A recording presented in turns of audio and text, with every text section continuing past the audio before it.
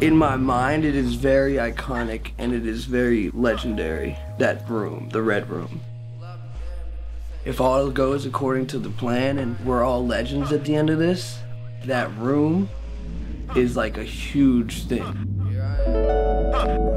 So the sanctuary is like the most important thing that ever happened to me. But here I am. It was just freedom.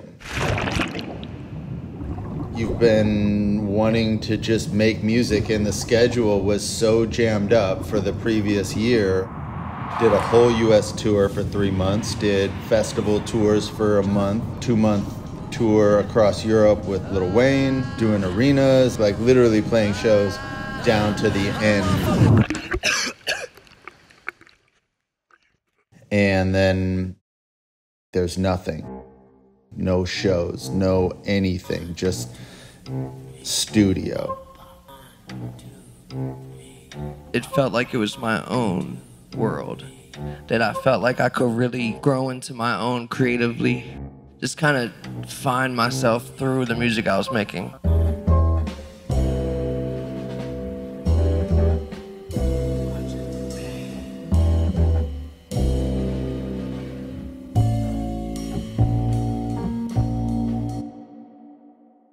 I think it was just so much space I had.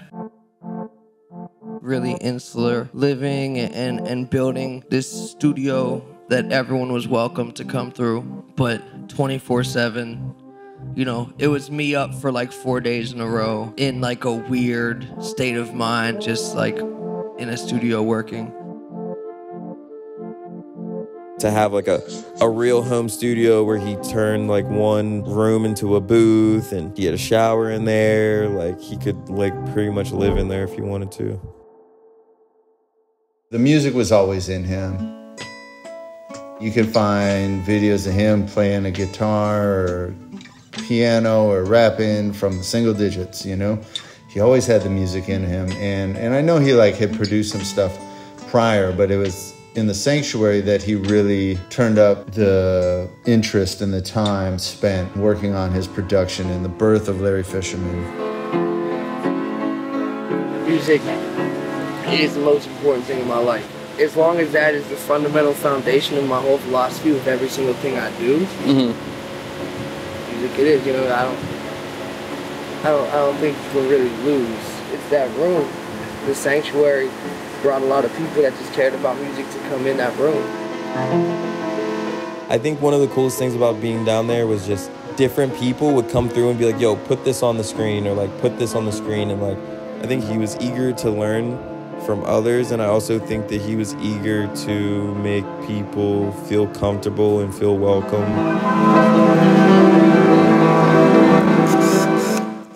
For better or for worse, I always try and keep it always as open and as honest as possible, because I want people to kind of feel like they can be right there with me. And that goes for the ups and the downs. That's what made it real. That's what made them songs. That's what made you feel something when you heard the music and the words. That's like Mac's real personality, like as a person, like that's what Faces is. It's like, that's the most Malcolm album that you can get. Polo pajamas, I think I made it. I showed my mom my first million, she damn near fainted.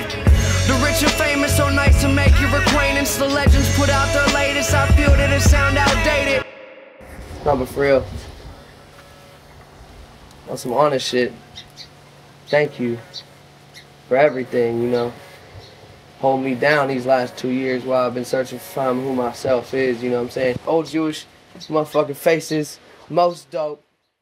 I knew that it was the most bars that he had ever had. I just didn't know at that time it would go down as like probably people's favorite project by him. Okay.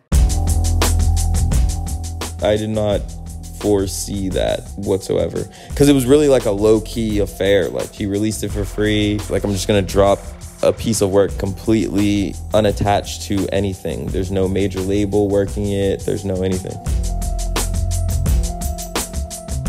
It really felt like a breakthrough project. After a while, If you really have a talent and you are really challenging yourself and you're really whittling, like, you just start to get to a different place with it. This person not only is talented, but is unafraid to dispense with our idea of who he was before. On the listener side, people who are in the know were definitely impressed by that. The last week I was in that room was so crazy emotionally that I was literally just sitting there crying and playing the piano. Like I couldn't leave. It's dark and depressing, like it is, like it's bad, but it's beautiful, it's fucking beautiful.